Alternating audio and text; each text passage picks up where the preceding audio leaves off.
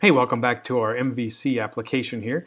We're doing a CRUD application, so database work. We're going to take the data that's on the screen here and expand it using the set of data that we collected from a previous Wikipedia article.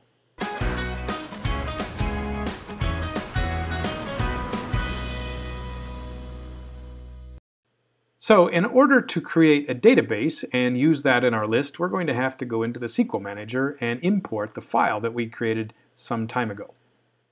So just to refresh your memory, I went to the Wikipedia article about the gadgets for James Bond, and I copied all of this data here and formatted it into a spreadsheet. So I put it into Excel, and it turned out to look like this then.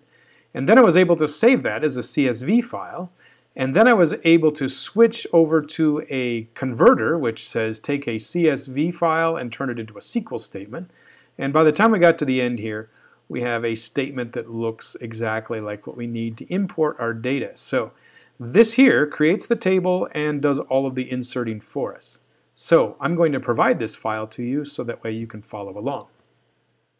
So in this video, we're going to focus in on this section over here called the SQL Server, and we're going to look at some of the tables that are in our database. Now, if you don't have this window open, I will close it and show you how to get it open. So I would go to the View menu and choose SQL Server Object Explorer. When I select that, you should see SQL Server pop up. And so the SQL Server has several items. I'm looking for the first little black triangle, and then underneath there you'll see a folder called Databases. We expand that and you see a bunch of different databases that I've made in previous work. So what I'm going to do now is create a new database, and then we're going to add some data to it. So let's right click on it and choose Add New Database. So I'm going to call mine Bond Gadget Database and choose OK. And you should see that it shows up here somewhere on the list. So there's Bond Gadget Database, just as I named it. So let's open up the database, and then let's select the tables area. And you should see that there's no tables yet. So I want to create a script, or just use a script and do all of this work for me, so I don't have to go out and create the tables. So I'm going to right click on the database and choose New Query. And that'll bring up an item where I can type in SQL statements. SQL statements is just what I need because that's what I have down here. So let's click in here, choose Select All, copy it, and let's switch back. So now I'm going to paste in my SQL code. And if I'm lucky, it'll all format correctly. So let's just review to make sure that everything is here that we want. So first of all, we're going to create the table called Gadgets, and it will have the names of the columns, and just so happens that these are the exact same names that I used in my model. So that makes it really easy to work with.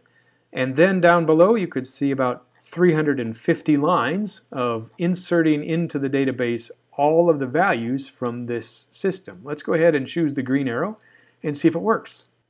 So it looks like I have nothing selected and just runs all of the code. Now if you select part of it and choose run, it'll only select and run that part, so be careful not to highlight anything. Now I look over here, I have a new table called Gadgets. If I open it, let's double click on it, and it'll bring up the designer, so if we wanted to ever change it we could. So we can see that we have an ID, name, description appears in, and with this actor, and they are all varchars with integer for the first guy. So hopefully that works just fine. And let's go and check out the data. So I'm going to right click again and choose View Data. And this will show us the contents. So it appears that my import worked properly. And so each of the columns has items in it now. So hopefully that worked for you. If it didn't work, then just double check your syntax here. Sometimes you can decipher what's going wrong here. Here's an important item. If you do not have identity 1-1 selected, then you might have a problem because identity means auto increment basically. 1 means start at value 1, and 1 means increment by 1. So it'll start the ID number at 1, the next one will be 2, the next one will be 3, and so on. And so that's a critical line here, otherwise you might have some errors. But it looks like we're ready to move on. So we have a database full of data, and next we're going to write some SQL statements that we can get that data and save the data. So that's coming up next.